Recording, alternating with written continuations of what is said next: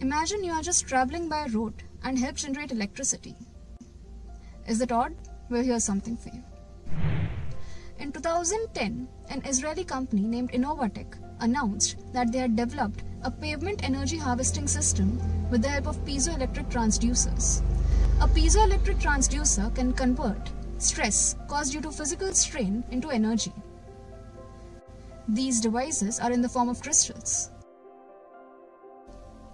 The crystal, placed 5 cm below the surface of the asphalt, slightly deforms when vehicles pass across the road, thereby producing electric current.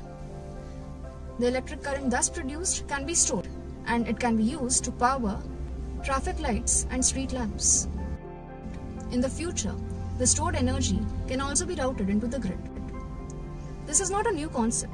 Piezoelectric energy harvesting has been around for quite a while now with a wide range of applications. Talking about its application in roadway energy harvesting in particular, even California has funded an experiment for the same.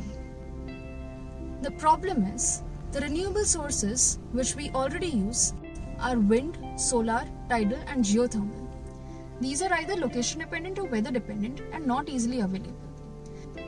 Piezoelectric energy harvesting is something we obtain through human activities, and we all know that this is something we can have in abundance owing to the monstrous population density.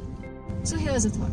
Why not convert our weakness, that is our everyday traffic, into an energy harvesting strength? The least you can do is talk about it. Spread the word. Thank you.